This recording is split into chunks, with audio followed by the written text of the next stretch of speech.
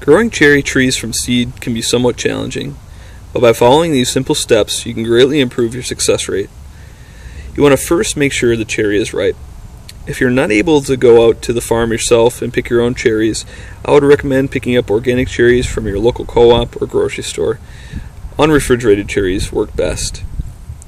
Out of the cherry varieties, sour cherries are more likely to seed than sweet cherries. Many sweet cherries actually produce sterile seeds. Most sour cherries are self-pollinating, and most sweet cherries need cross-pollination. Ideally, you want to cold stratify the cherry seeds for about 150 days. You can either do this by placing the seeds in an envelope and placing them in the refrigerator, or leaving them out over winter if you live in a colder climate. But I do want to make sure to mention, protect the seeds from squirrel pilfering. I would recommend starting the seed in either peat moss or cactus soil. This cactus soil has worked great for avocados, apple trees, and even palm. Make sure to press the seeds into the soil about a half an inch, or just a little over a centimeter. Make sure the soil is moist. Many store-bought soils are extremely dry and don't readily absorb water.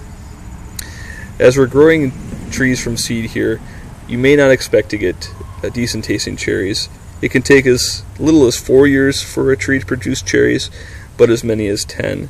And they may not taste like the mother plant, or they may not even look like the similar tree. But I'm growing these for bonsai training.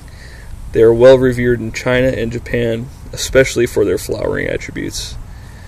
Once you start to grow and reach roughly 6 inches or just a little over 15 centimeters, then you can slowly introduce them into the sunlight. I recommend doing this over a few week period, just at a few hours a day, to make sure they don't get scorched.